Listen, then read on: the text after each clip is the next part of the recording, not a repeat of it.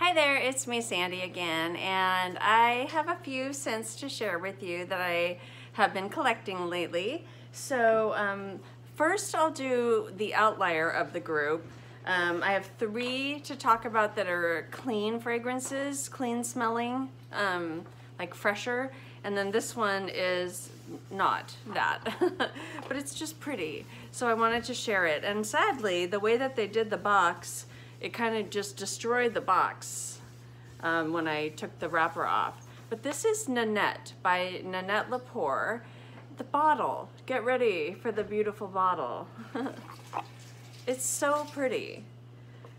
So this is a fragrance that came up time and time again when I would do searches on Fragrantica looking for scents that would be like warm and spicy and cozy and blah blah blah. So I finally found it. I think I got it on eBay or FragranceNet, I don't remember.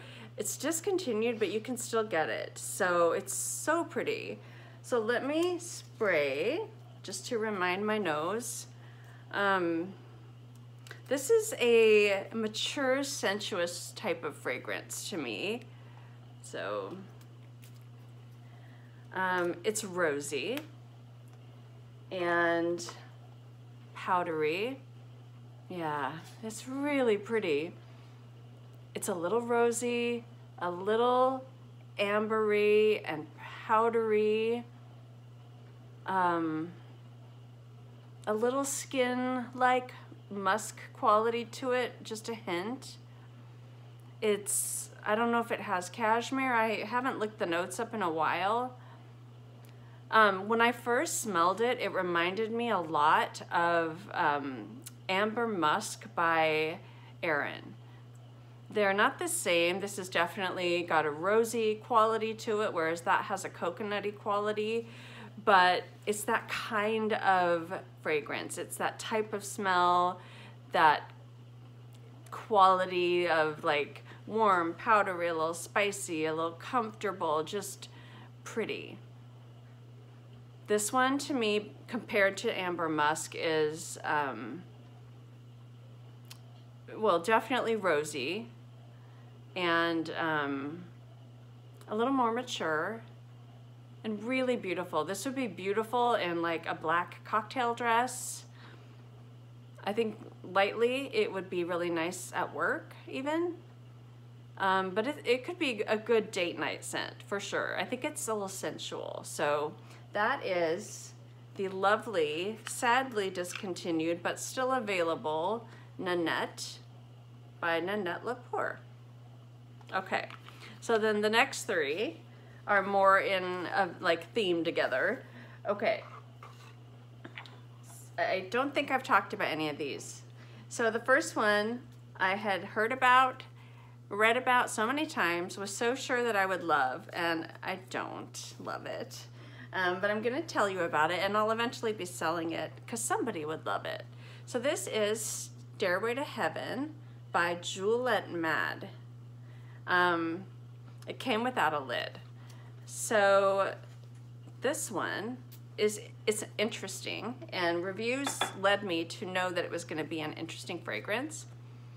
So right off the bat, it's fruity. That's funny, I'm liking it more this time than the other times that I've smelled it. That's funny how fragrances are. So it's a little fruity, it's definitely musky. It's almost watermelon-y. Like if I had to pick the scent, the fruitiness, kind of watermelon-y, kind of kiwi-y, I don't know. But it has a mineralic quality to it that ends up like what I felt like when I was wearing this was, if you've ever had dry ice, like the kind, when I was a little girl, my parents were ministers. My dad was a minister, my mom, they worked together and they did a lot of youth ministry things, and so like Halloween parties and all this stuff for the youth group. And my mom, it seemed like often had need for dry ice, so they would go to Baskin Robbins and buy dry ice, and then you put it in water, you know, when you get that vapor that comes up, and it has the dry ice smell in the vapor. So it's this very mineralic, vaporous smell, and that's what I get. So I feel like if you took a LaCroix drink, okay, a LaCroix watermelon, or a some sort of a melony, fruity LaCroix, and turned it into dry ice, it's like an essence of a hint of the fruitiness with this mineralic vaporousness. That's what I smell in Stairway to Heaven. So I know that sounds weird. I do think it's weird. It is good. I need to try it again.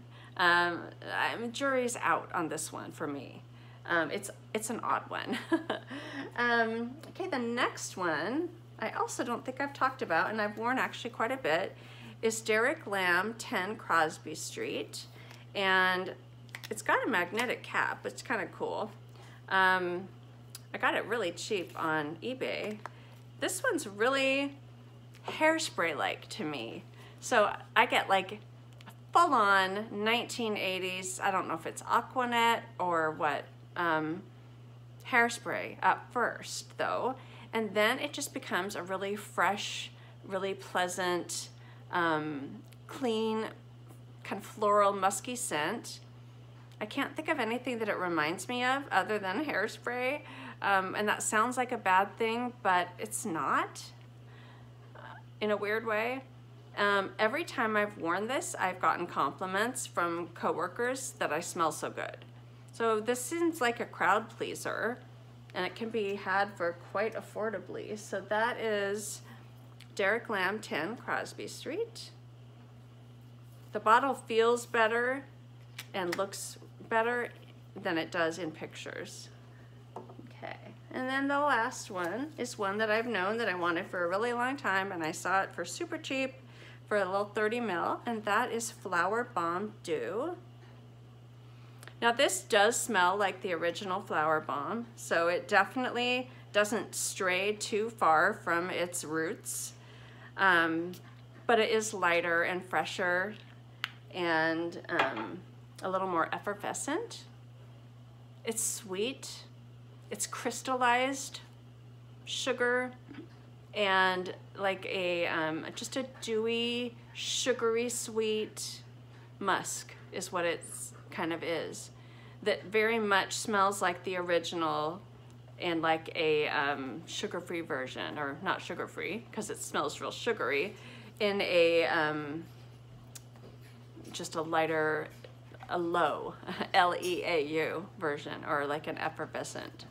So really pretty, very feminine, more feminine than I'm usually drawn to. I like unisex, I like juniper and earthy, but this is really pretty and it can't be denied. So anyway, those are just some fun fragrances I've been playing with and enjoying, and I wanted to share those with you. I hope you have a great day. Bye.